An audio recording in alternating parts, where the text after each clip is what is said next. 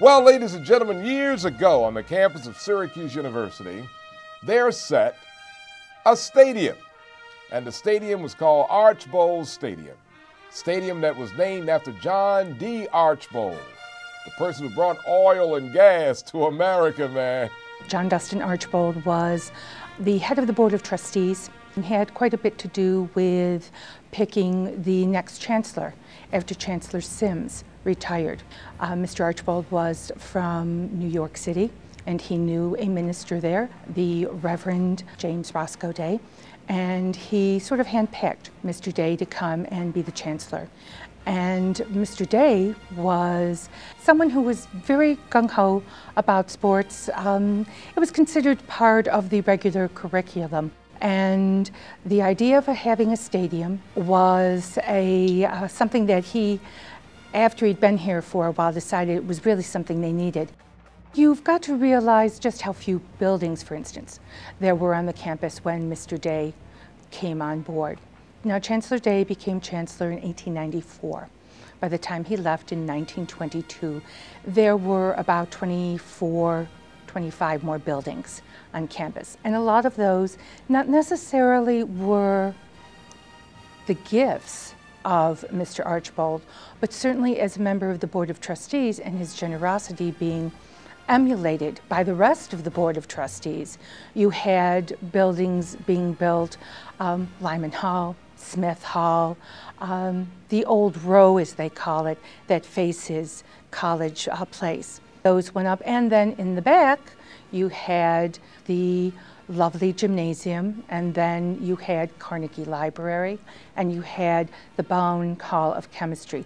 All of those were built at approximately the same time. So at the turn of the 20th century, you had an immense amount of building. Mr. Archbold was very generous. If there was a shortfall in the university's finances, he was always very happy to write a check at the end of the year so that there wouldn't be any red ink in the books.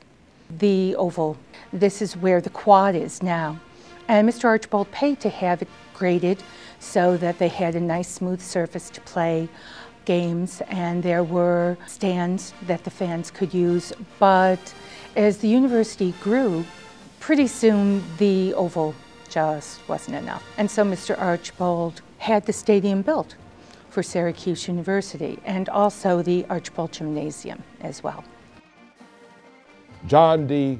Archbold, oil, Standard oil money, and at that time was one of the biggest gifts ever given to a university or college for athletic facilities when he gave the money for the development and the building of Archbold Stadium.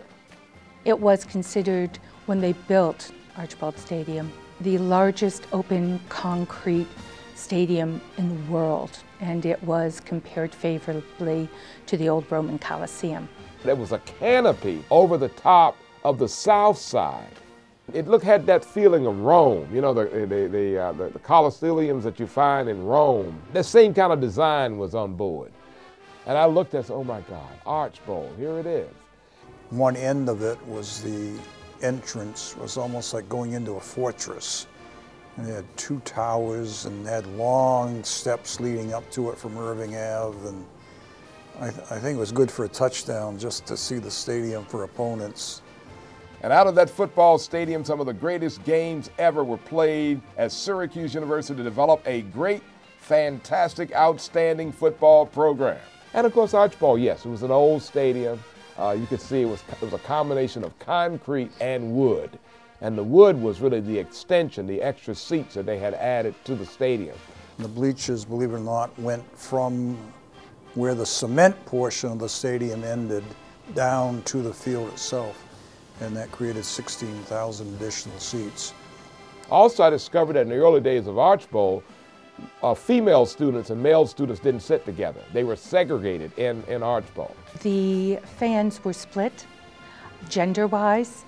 Ladies on one side of the stadium, guys on the other. You did not have, for the most part, mixed seating until after World War II, when you had the GI Bill in place, and a lot of the soldiers who came to use the GI Bill were married, so their wives came with them, and the wives were not going to sit on the opposite side.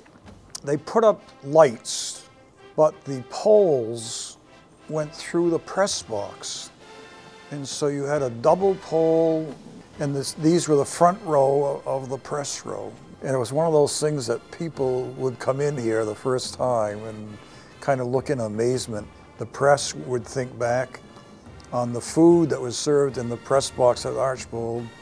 It was a man, Min Christensen was his name. He was just a great SU fan. He did catering service, and he did the catering, and it was basically sandwiches and soup. But his soup, clam chowder, was infamous. And years later, I'd run into people and they say, hey, do you still serve that clam chowder in the press box? It was just one of those things that, part of what makes tradition. I thought for the farewell that we should have probably some champagne. So I bought a case of champagne, and after the final game, offered champagne to any of the media that wanted it, and there were 1 or 2 bottles left.